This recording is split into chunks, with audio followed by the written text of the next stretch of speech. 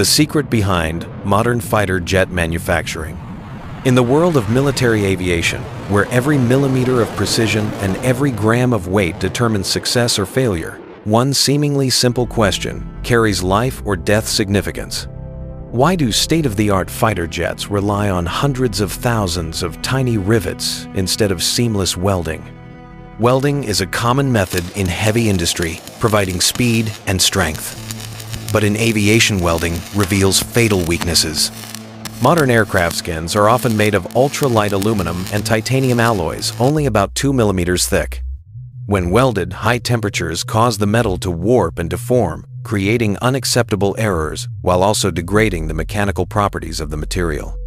In an industry where even a micrometer deviation can disrupt mass production, welding becomes an impractical choice. The Cold War once showcased two opposing philosophies in high-speed aircraft design. The Soviet Union, with the MiG-25, chose stainless steel, a heat-resistant material that could be easily welded, allowing flight speeds up to Mach 3.2. Yet its heavy weight made the aircraft less maneuverable, limited its range, and caused engines to degrade quickly.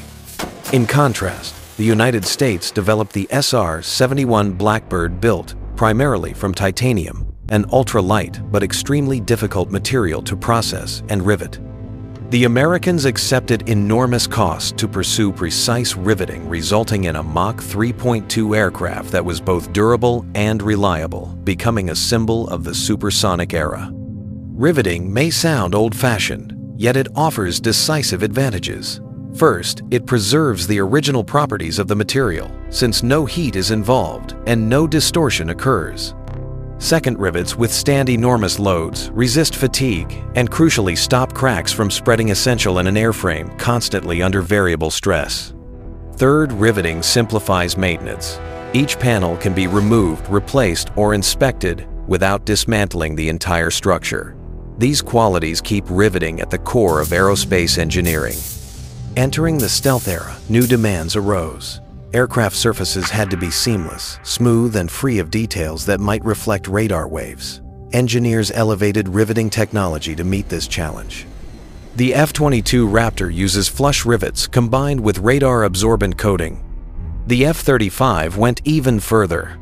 Around 50,000 rivets are installed, flush-sanded, smooth, and coated with RAM, creating an almost perfectly seamless surface. The result is superior stealth performance, with virtually no visible traces. China's J-20 also applies flush rivets along with composites and RAM. However, some images reveal rivet marks still visible, indicating that its surface treatment technology is not as refined as America's.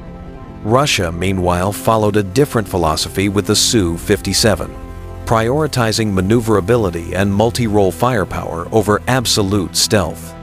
Thus, rivet lines and panel joints remain visible at close range, a compromise reflecting its unique combat doctrine.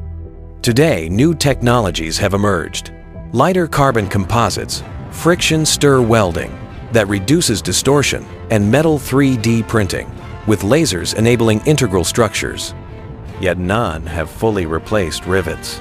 For reliability, fatigue, resistance, maintenance, convenience, and cost efficiency, riveting remains the optimal solution. A single small rivet, seemingly ordinary, can hold together the frame of a fighter weighing tens of tons. Looking at the thousands of rivets on an F-35 or Su-57, we see not only engineering, but also the strategic philosophy of each nation.